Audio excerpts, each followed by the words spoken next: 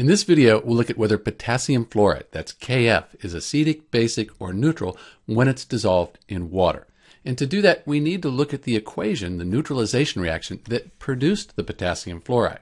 So here we have potassium hydroxide, the OH hydroxide tells us this is a base, and then we have hydrofluoric acid, that H in front, kind of tells us that this will be an acid. So the neutralization reaction produces potassium fluoride and then water. Once we know the equation, we need to figure out the strength of the reactants. So this is a really useful table to memorize.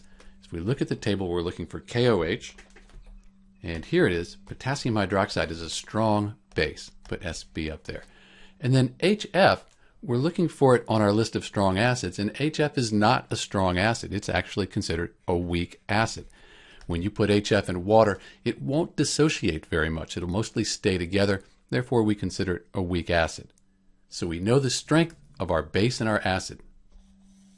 Now we can use our rules to figure out whether KF is acidic, basic, or neutral when it's in water.